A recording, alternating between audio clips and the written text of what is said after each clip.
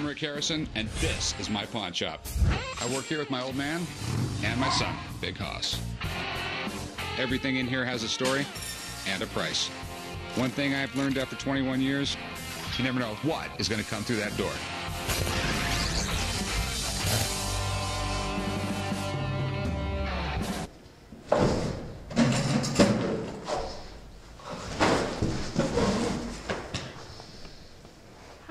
What can I do for you? I'm Rick. What's your name? Your name Rick? Yeah.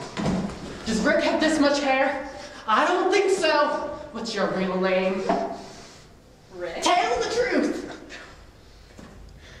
So what do you got? I have something very special to me. It is precious.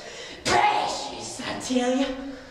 I shall tell you the elegant tale of how I acquired it on my father's orders in the war.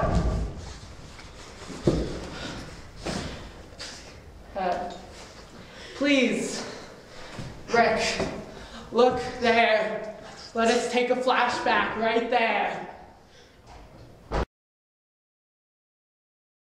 Hi, Dad, come here. I'm here, Father. You must continue the family legacy. Here, take this rifle. And this shawl. Here, take it. What must I do, Father? You must continue the family legacy. Take the rifle. I shall, Father. I shall continue the family legacy. Y'all.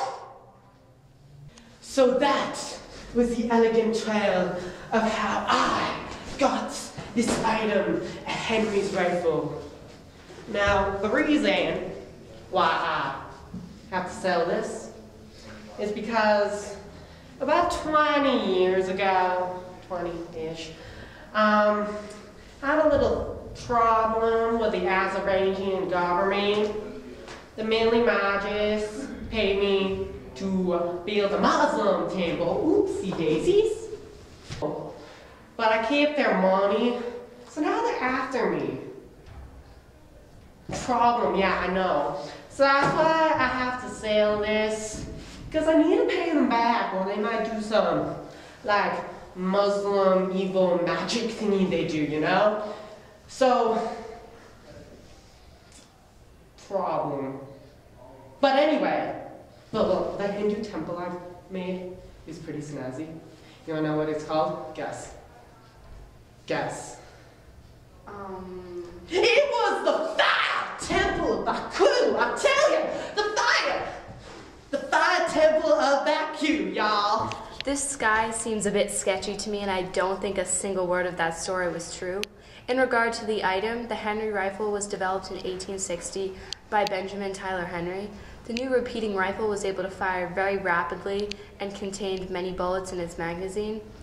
Despite the revolutionary style, the Henry rifle had a couple of problems. The barrel became too hot to hold in the summer days after a few shots were fired. Also, sometimes it was a bit difficult to load. However, the gun revolutionized what future rifles would be like, and by 1866, Oliver Winchester, a businessman, had people develop the gun more. They made it easier to load and put a wooden stock to protect the person's hand. The new model was created in 1866 and was the first rifle in all the Winchester rifles. So I really want this if it is an actual Henry rifle, because I always love stuff from the Civil War era. If this is authentic, it would look great in my shop.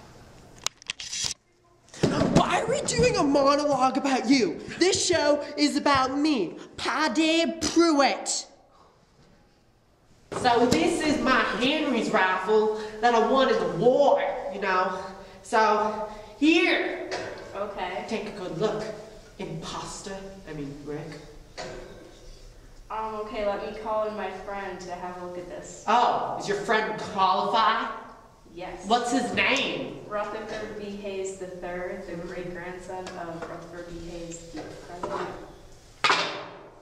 We shall see about that. Wow! Hey, all right, so what do we got here? A Henry's rifle from the Civil War. Yeah, you want me to see if it's real? It's real, all right. All All right, well, I only made about 14,000 of these. Most of them was during the Civil War. And the biggest key to seeing if it's real or not is if the barrel is 24 inches. So we're going to measure that. And the barrel is in fact 24 inches. So how much were you looking to get for this thing? $1 million AZMs to pay off my debt with the Muslims. Well, you could maybe get 2,300 at an auction. You liar! You liar! Hey now, you calm down now. He's lied. It's $1 million AZMs, I tell you. I looked it up on the Google. Well, I don't know what the conversion rate He is. is a liar. You're probably not even the son of the president.